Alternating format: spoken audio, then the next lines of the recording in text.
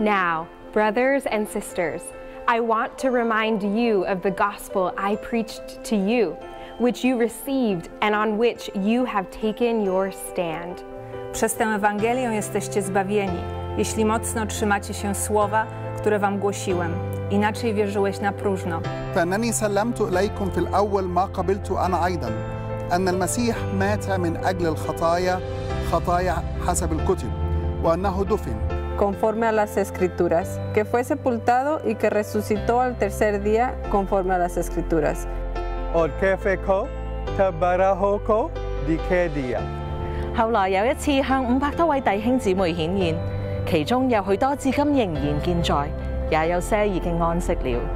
Después apareció a Jacobo, luego a todos los apóstoles.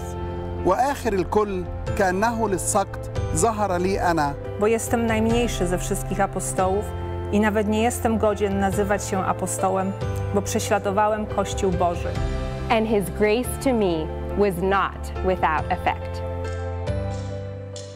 Hello, Purpose Church. Come on and stand to your feet. Happy Easter. Can I get a shout in this place? Come on. Yeah.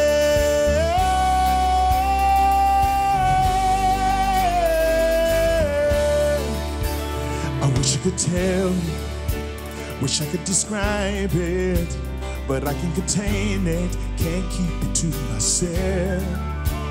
There aren't enough colors to paint the whole picture, not enough words to ever say what I found. Come on and sing it with me. Wonderful and beautiful and glorious and holy, is merciful and powerful. Who we talking about? That's my King. We declare the glory, give him all the honor, altogether worthy. Who we talking about? That's my King. There's no one for you. Yes, we will adore you. All of this is for you. Who we talking about? That's my King. That's my King. Hey, hey, hey. I'm not letting the rhymes come without joining the chorus. There aren't enough notes to make the harmony. It's the song of the angels through all of the ages, with all of the earth and heaven symphony. Wonderful and beautiful and glorious and holy, merciful and powerful. Come on, bro, sing it out. That's my King.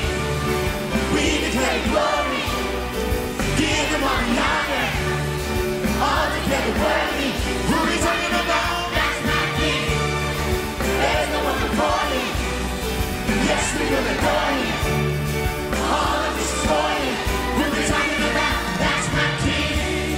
Yeah.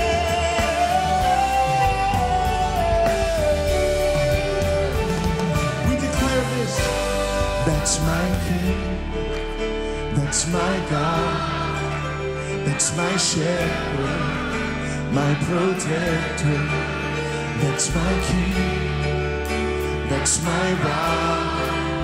That's my anchor, my defender. That's my King. Yeah. That's my God. That's my shepherd, my protector. That's my King. That's my rock. That's my anchor, my defender. Who we talking about? That's my King. We declare glory, give him all the honor,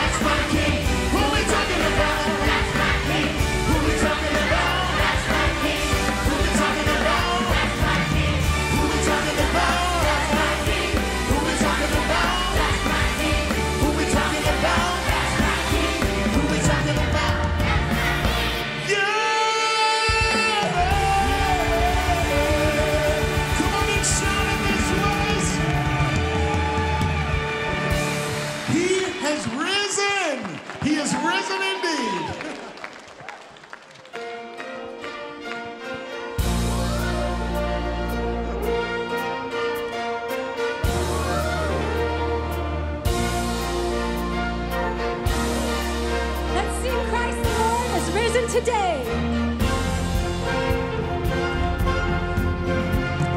Christ the Lord is risen today. Hallelujah.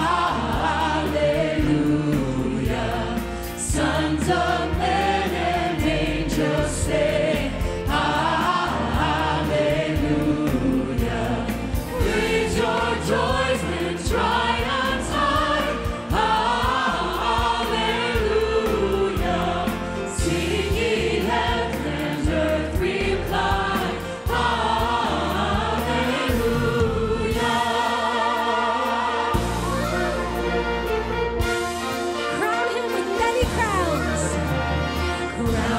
With many crowns, the Lamb upon his throne. Hark how the heavenly anthem drowns all music but its own. Awake my soul and sing of him who died for thee, and hail him as thy matchless King through all eternity.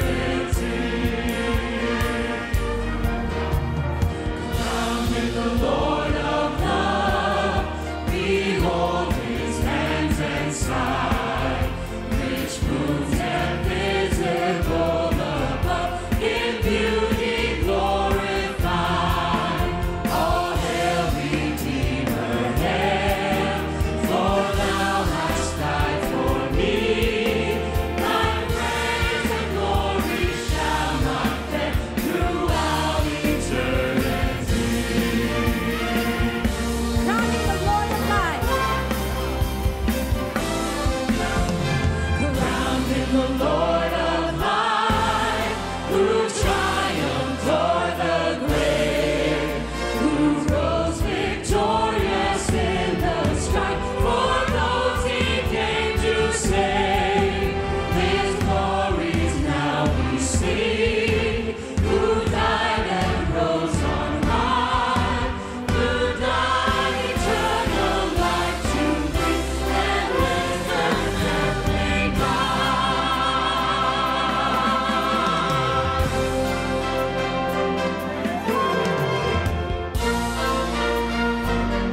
Let's rejoice, the Lord is King. Rejoice, the Lord is King, your Lord and King adored. Rejoice with thanks and sing and triumph evermore. Lift up your heart, lift up your voice, rejoice again, I say, rejoice.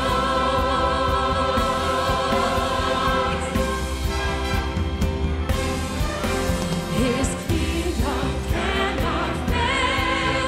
He rules over earth and death. The keys of death and hell unto our Jesus give. Lift up your heart, lift up your voice, rejoice again, I say, rejoice. Lift up your heart, lift up your voice, rejoice again, I say, rejoice.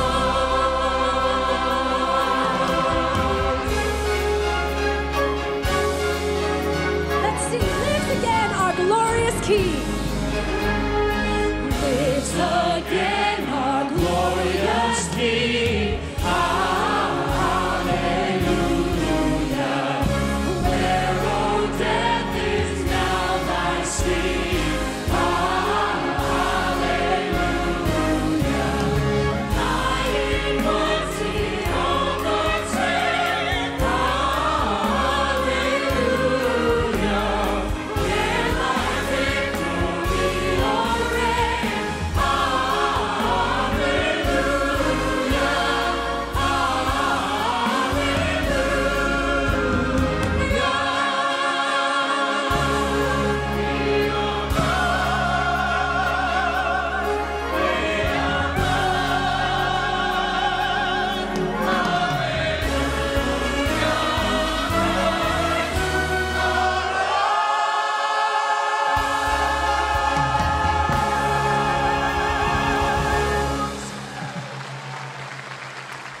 Feel free to have a seat. Welcome.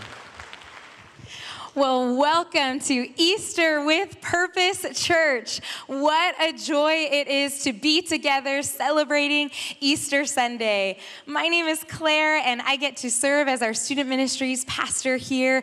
And we want to welcome all of you joining us. Everyone inside our worship center, everyone outside braving the rain on the community terrace. Hello to everyone tuning in online, and welcome to everyone joining us from one of our microsites that meet all across the city of Pomona. We are so glad that you're here, and we hope that you feel right at home. In fact, we'd love to invite you to keep being a part of our community and join us 1 week from today, next Sunday at 8:30, 10, or 11:30 a.m., where we are starting a brand new series called A Better Way: How Navigating Hard Stuff Looks Different When Jesus Leads.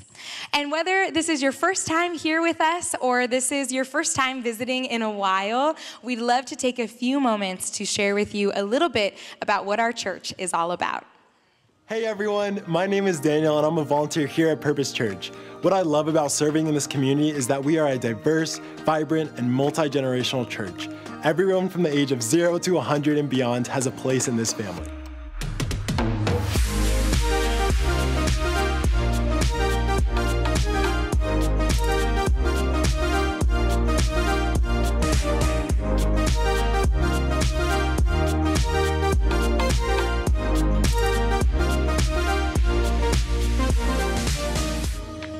Purpose Kids provides nursery care, kids choir, and various other programs to share God's love through age-appropriate messages and activities.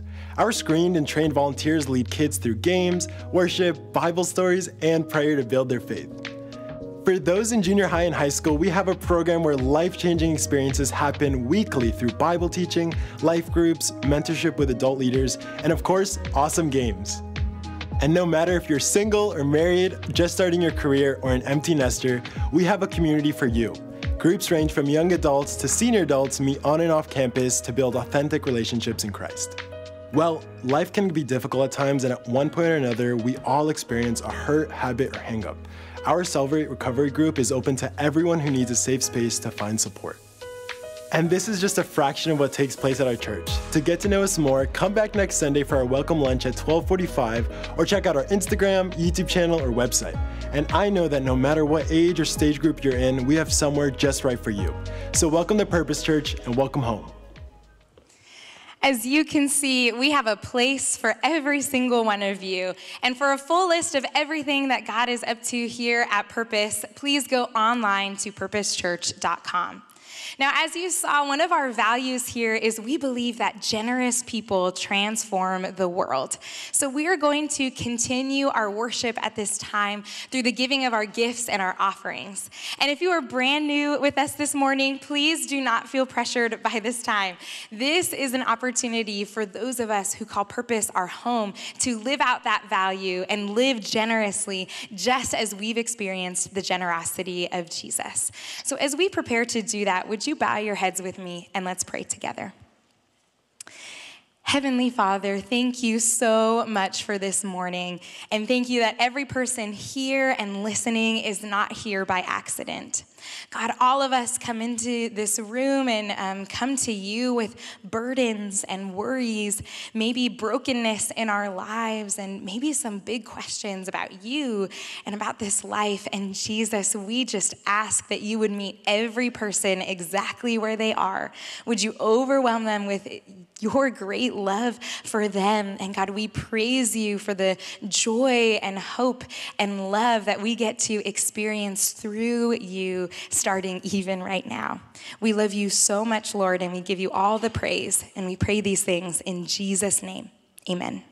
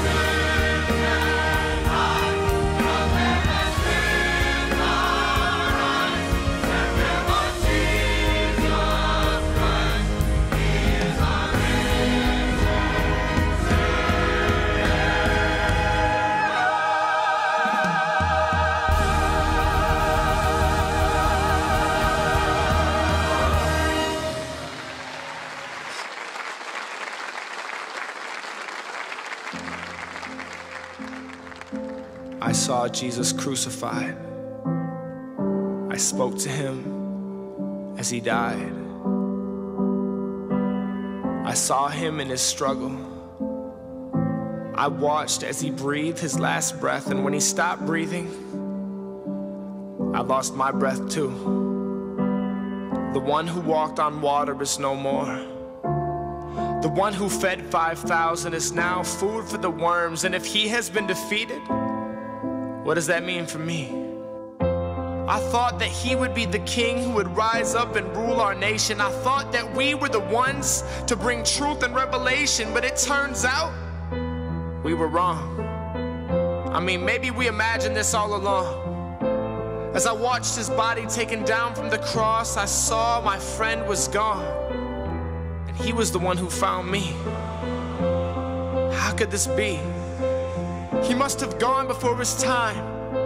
It must have been too soon. It must have been an illusion or a dream. He can't be in a tomb.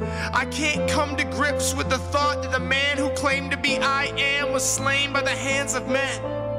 And then she burst through the door. Our friend Mary, she said someone had taken the body of the Lord. So we ran to the tomb, only to find an empty room, and the stone was rolled away. I looked on the floor, and I saw his clothes, and that's when I knew he rose. Jesus is alive. He did walk on water. He did feed the 5,000. He did raise Lazarus from the dead and heal thousands. He did make the wine. He did talk to God. He did pray for those who put him on the cross, and he raised back to life. Just like Lazarus, except for he would never die again. Jesus took death. Nails in his hands, nails in his feet, a crown of thorns on his head. For you. He laid his life down, and he took it back again. Jesus is alive.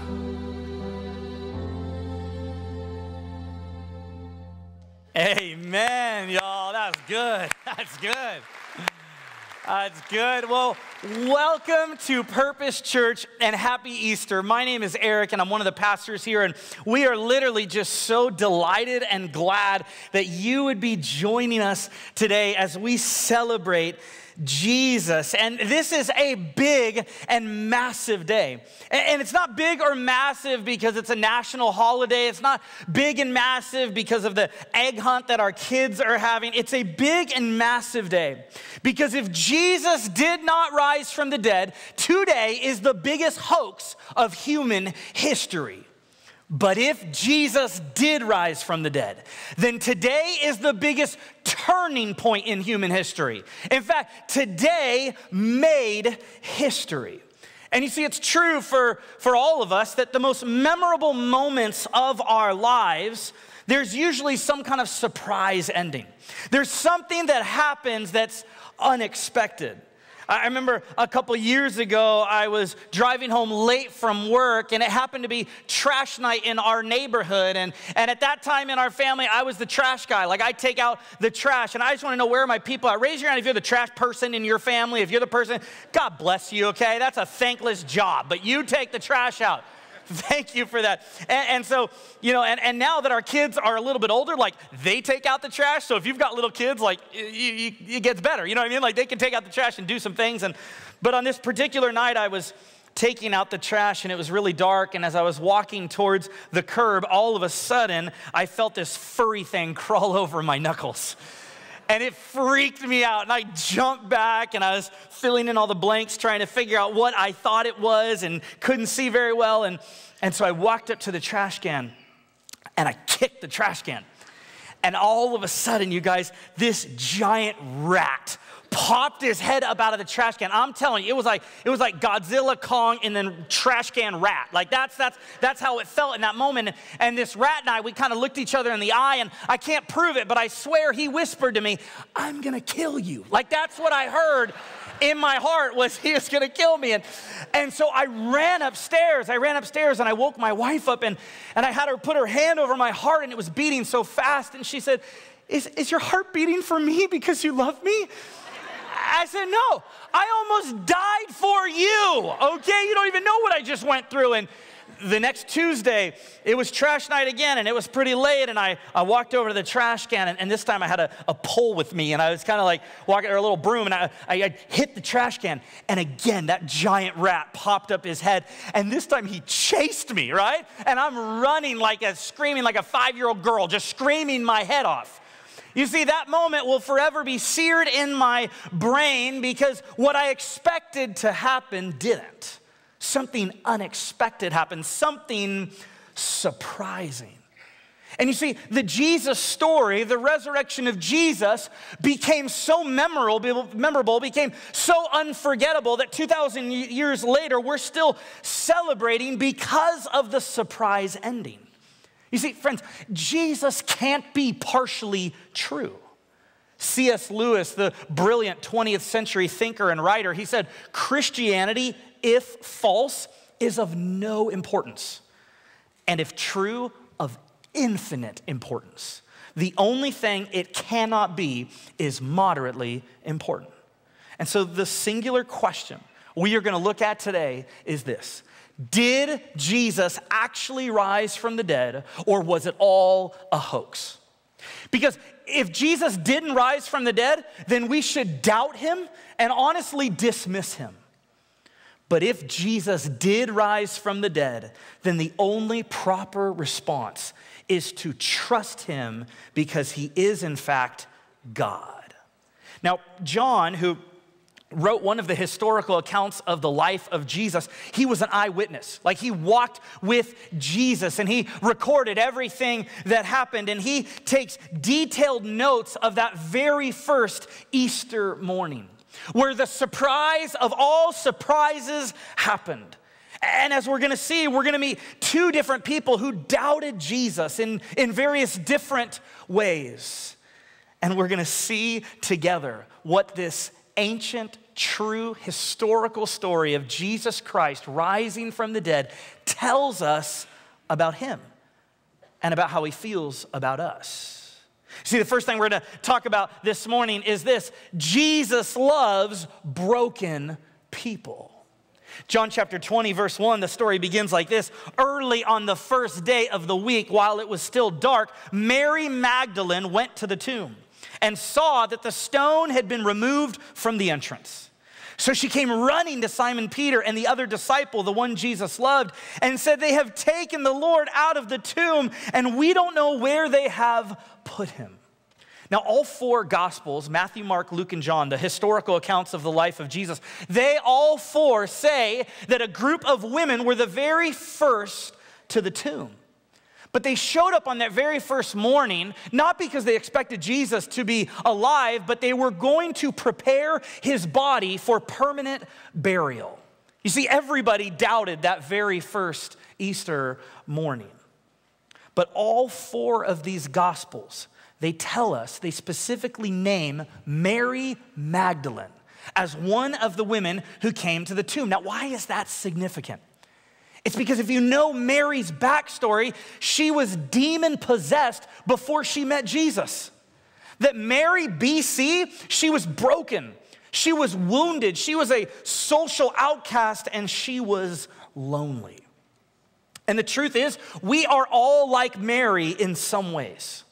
There's things that you've done and things that have been done to you that have left you broken, betrayed, and wondering what's next. You may even worry right now in this moment that Jesus couldn't possibly love a broken or a hurting person like you. But remember, when Jesus met Mary Magdalene, she was also broken, but he didn't leave her broken. He healed her. He forgave her sins. And Jesus transformed Mary's life. You see, Jesus wasn't just some interesting philosopher or some teacher to Mary. No, he was the source of her healing, her salvation, her joy, and her brand new life. And friends, 2,000 years later, Jesus wants to be all that and more to you. This is why, as we'll see in the next part of our story, Mary can't stop crying. In fact, 4 times John tells us that Mary is bawling her eyes out. Verse 11, now Mary stood outside the tomb crying. As she wept, she bent over to look into the tomb and saw 2 angels in white seated where Jesus' body had been, one at the head and the other at the foot. They asked her, "Woman, why are you crying?" "They have taken my Lord away," she said, "and I don't know where they have put him." At this, she turned around and saw Jesus standing there, but she did not realize that it was Jesus. He asked her, "Woman, why are you crying? Who is it you are looking for?" Thinking he was the gardener, she said, "Sir, if you have carried him away, tell me where you have put him, and I will get him." Jesus said to her, "Mary." She turned toward him and cried out in Aramaic, "Rabboni," which means teacher. You see, before this moment, Mary is just ugly crying.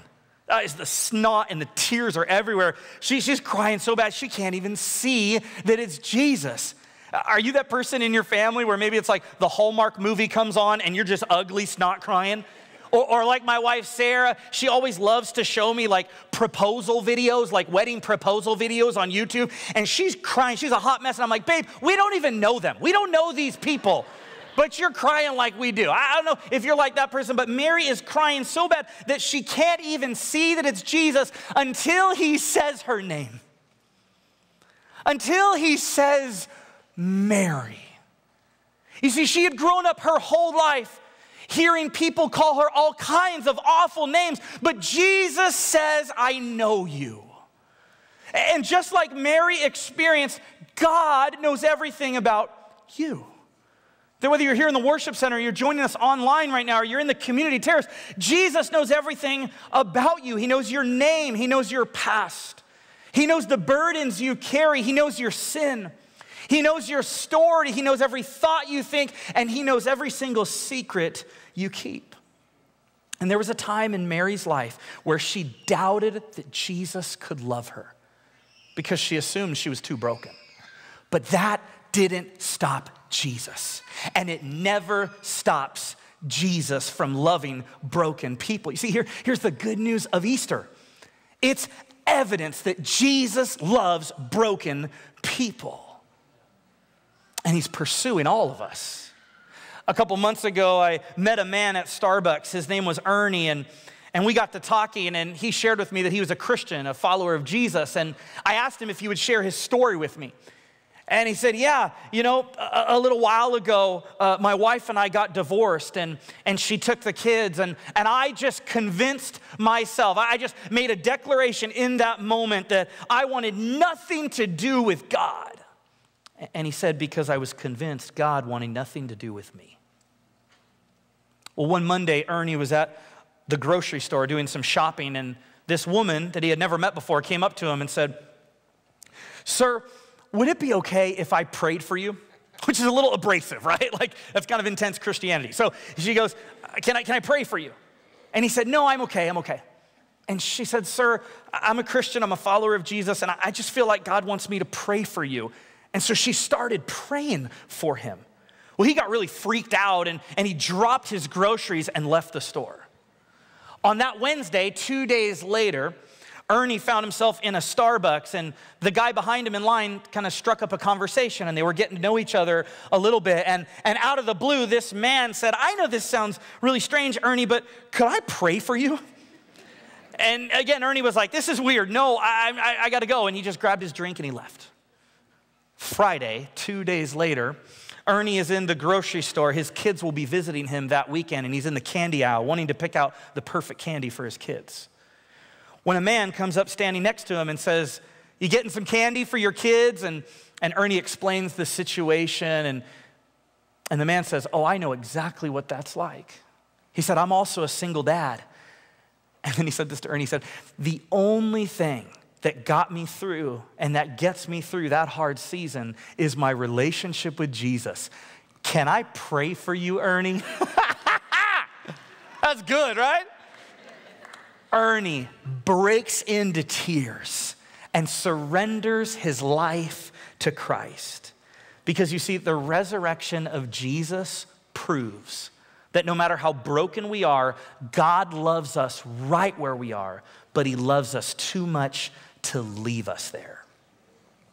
But the story continues. And number 2, Jesus loves skeptical people. Verse 24 goes like this. Now Thomas, also known as Didymus, one of the 12, was not with the disciples when Jesus came. So the other disciples told him, we have seen the Lord. But he said to them, Thomas did, unless I see the nail marks in his hands and put my finger where the nails were and put my hand into his side, I will not believe. A week later, his disciples were in the house again, and Thomas was with them. Though the doors were locked, Jesus came and stood among them and said, peace be with you. Then Jesus said to Thomas, put your finger here, see my hands. Reach out your hand and put it into my side. Stop doubting and believe. And then Thomas, looking at Jesus, said, my Lord and my God.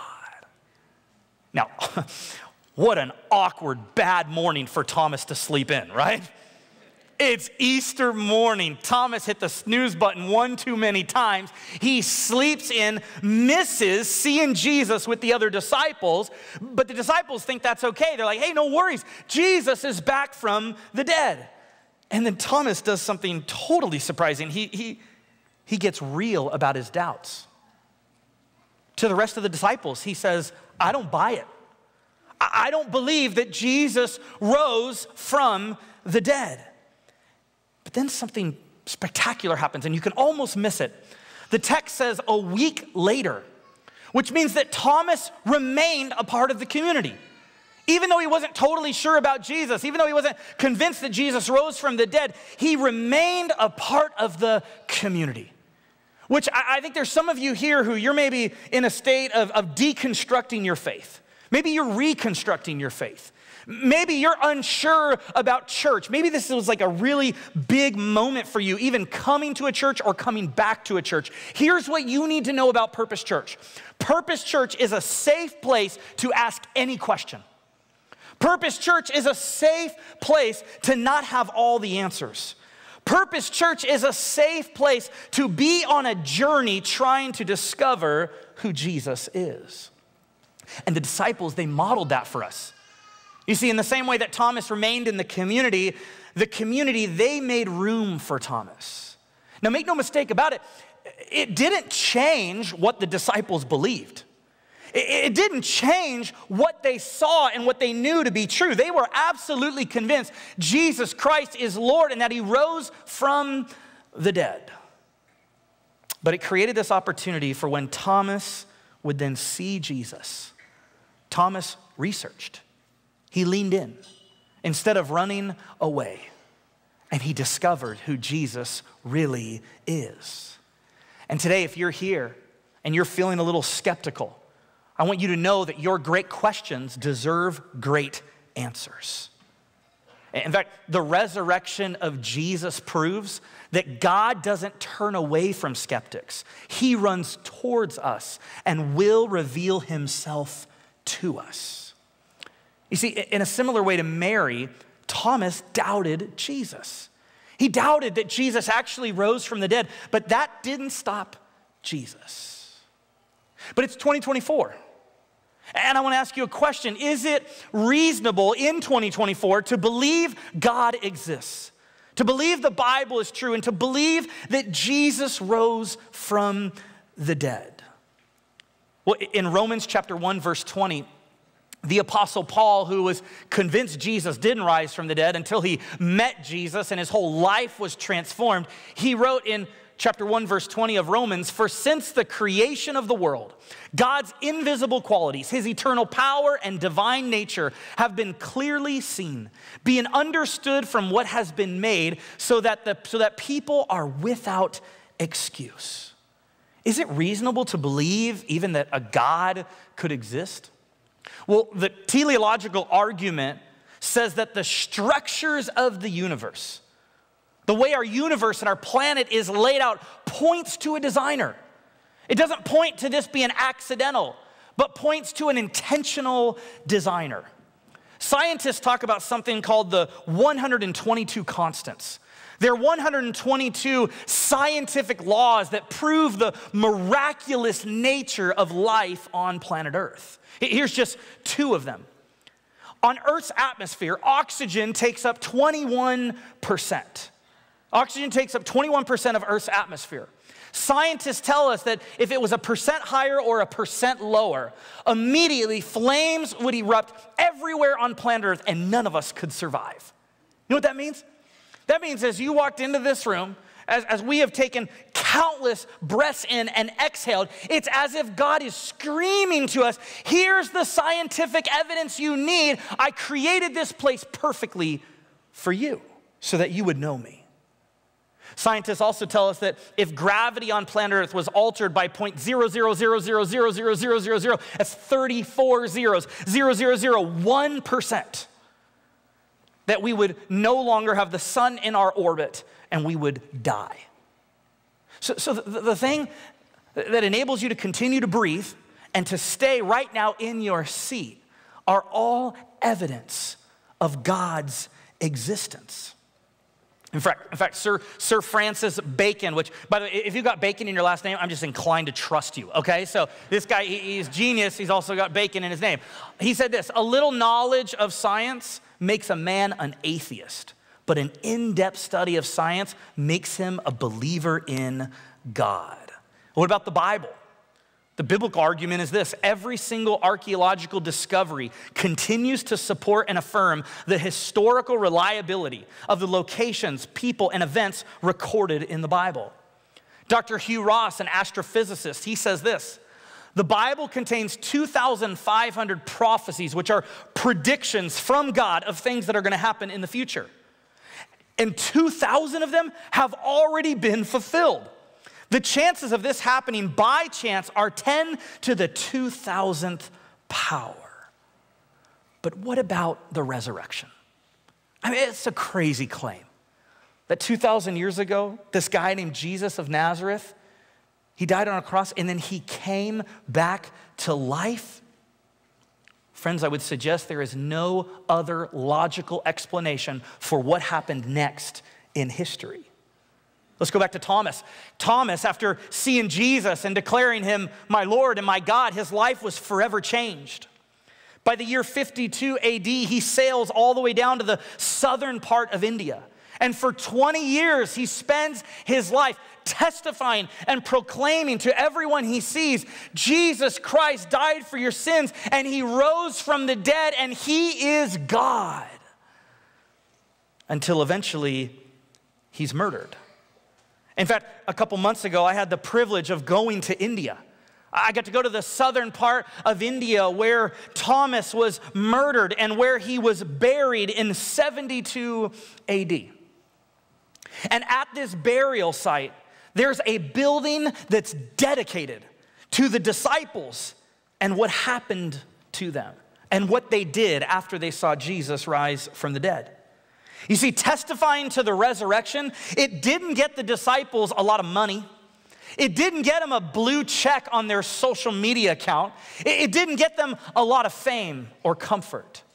But instead, it cost them their lives. The disciples were murdered because they told everyone what they saw. Jesus Christ died for your sins. He rose from the dead, and he is the only way to be right with God and have eternal life. In fact, Thomas was pierced to death in India in 72 AD. Simon was sawed in half in Edessa in 65 AD. Jude was beaten to death in Edessa in 65 AD. Matthias was stoned and beheaded in Jerusalem in 80 AD. James, son of Zebedee, was stabbed to death in Agrippa in 44 AD. Matthew was staked and speared to death in Ethiopia in 60 AD. Bartholomew was skinned alive in Armenia in 72 AD. Philip was crucified in Heliopolis in 54 AD. John was boiled in oil and died later in Turkey in 98 AD. James, son of Alphaeus, was thrown off the temple and beaten to death in Jerusalem in 90 AD. Andrew was crucified in southern Greece in 60 AD. And Peter was crucified upside down in Rome in 68 AD. The only logical explanation for their willingness to die was that they actually saw what they told everyone they saw. Jesus is alive. Which leads to our last and final big idea, number 3. Jesus saves and gives new life to broken and skeptical people. John writes in verse 31, but these are written. He means everything I've told you about what Jesus taught, the life, the death, and the resurrection of Jesus. It's all been recorded that you may believe that Jesus is the Messiah, the Son of God, and that by believing you may have life in his name.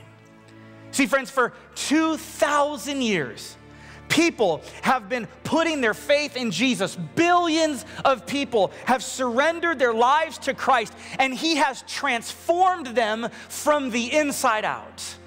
Just like these people.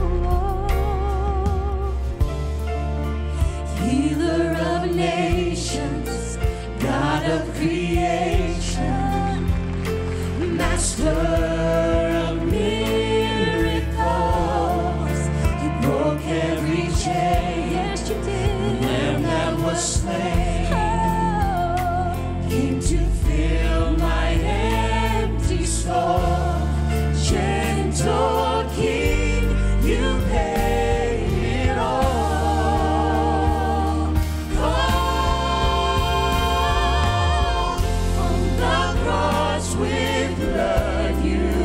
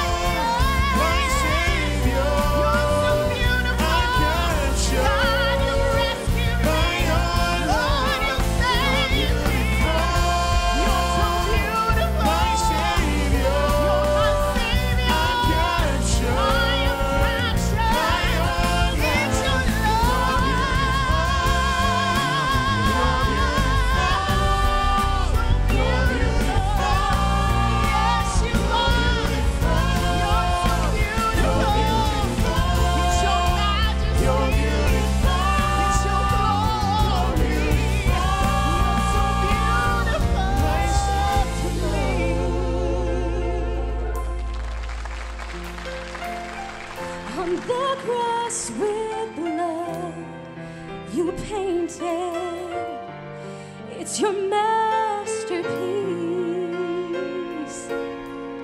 Selfless love hanging on a tree for me. Your outstretched arms are portrait for all to see.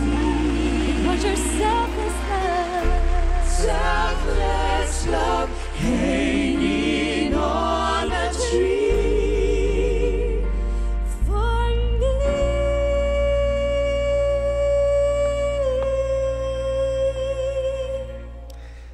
Isn't it true? Jesus changes everything.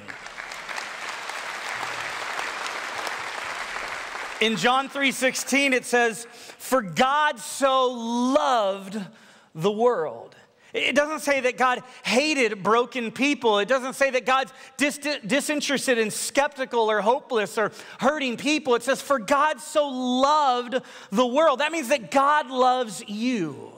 And he demonstrated his love for you by giving his one and only Son so that whoever believes in him shall not perish, but have eternal life.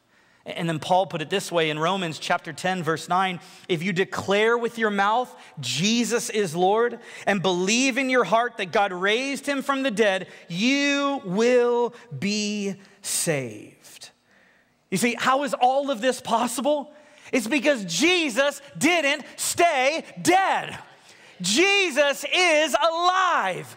Jesus came back from the dead, proving that every single sin can be forgiven, proving that he is God Almighty, which means the only proper response is to surrender your life to Jesus, to worship him alone, and to follow him every day of your life.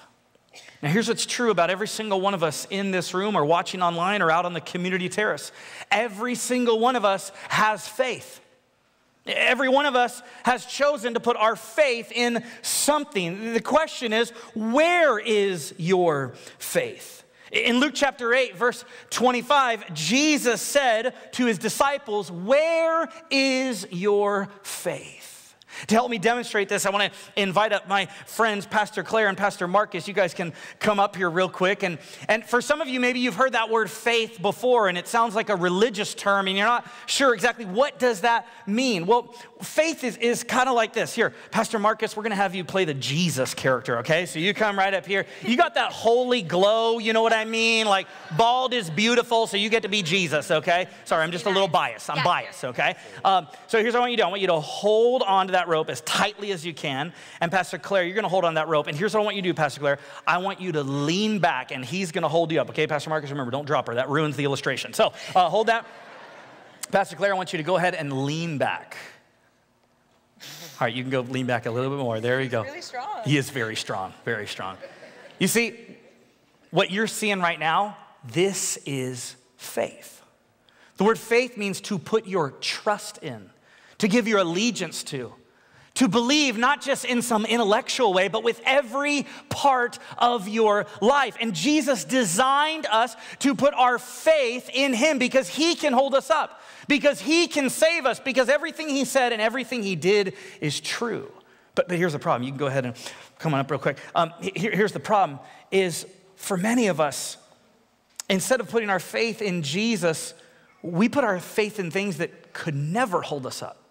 We put our faith in the salary that we make at work. We put our faith in the zip code we live in. We put our faith in our education.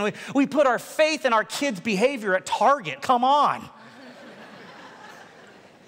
And the problem is those things were never designed to hold us up. And if I said, Pastor Claire, as one of your pastors, I'm asking you to lean back right now, I hope you would say no.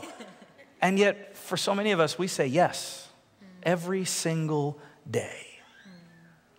You see, Jesus Christ, he made it clear to us that the resurrection of Jesus proves that if we trust in Jesus, we will be saved from our sins, saved for God's purpose for our lives, and have eternal life with Him.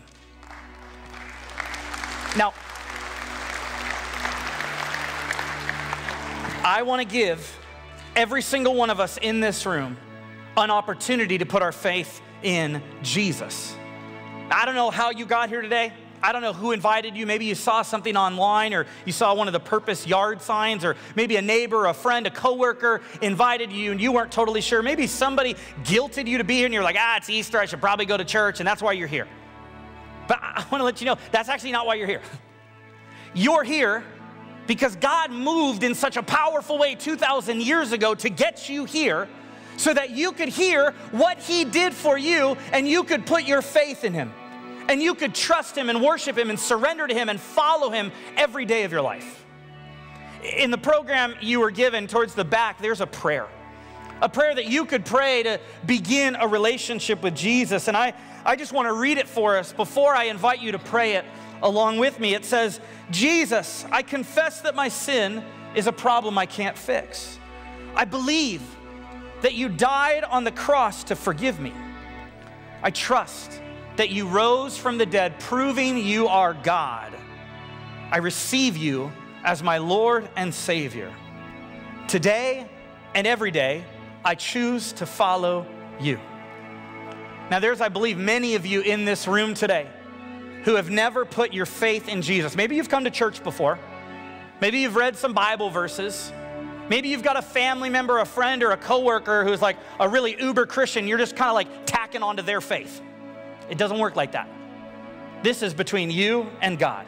Have you placed your full faith in Jesus? Today, right now, is your opportunity. And so I want to invite everyone in this room right now to close their eyes. Anyone joining us online or out in the community terrace to just close their eyes right now. And I want to ask you a question. Do you have a relationship with the risen Jesus? Have you put your faith in Christ? If you haven't, and you want to do that right now, this is your moment. I want to invite you right now to raise your hand up in the air as a way of saying, Jesus, I am choosing to surrender my life to you. I want you to raise your hand right now as a way of saying, Jesus Christ, I am putting my faith in you. I receive what you did for me. Whether you're in the balcony or here or outside, I want you to raise your hand as a way of saying, Jesus Christ, I put my faith in you.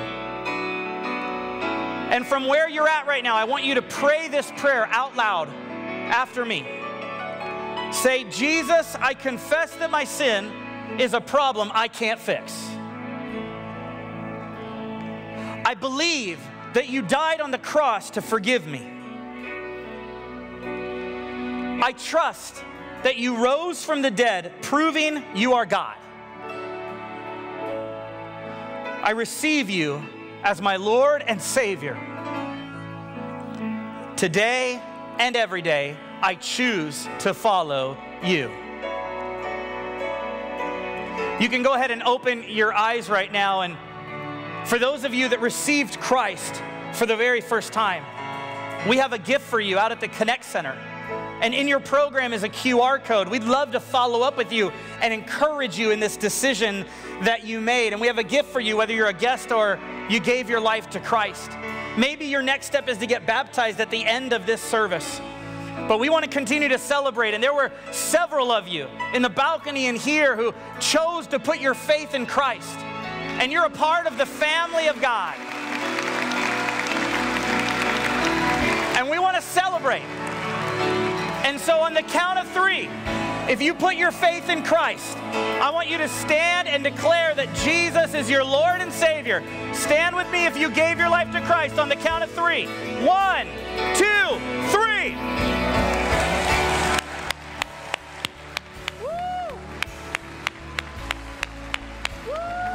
I see you. Wow.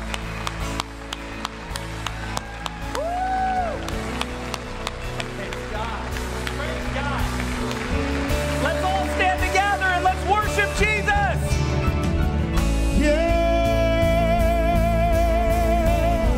In all the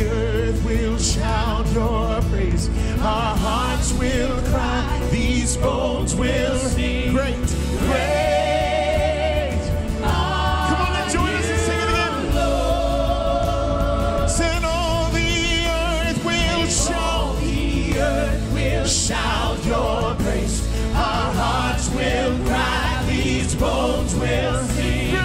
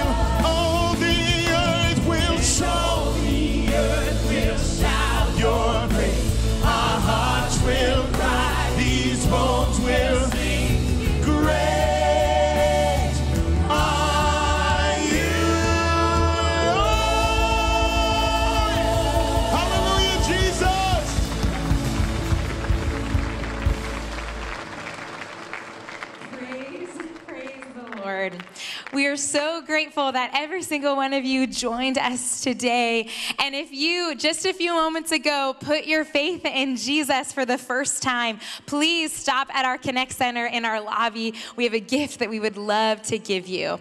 And if you would like to take that next step and be baptized in our heated water, we have... we have everything you need. You can register for baptisms on the north side of this building. And for all of us, let's celebrate our brothers and sisters in the Lord by going outside the doors right behind us on the east side of this building. And if there are any ways that we could be praying for you, please join us to my left and your right in our prayer room. We love you all so much, and we will see you all next Sunday for week 1 of our new series, A Better Way. Happy Easter, everyone. He is risen. He is risen indeed.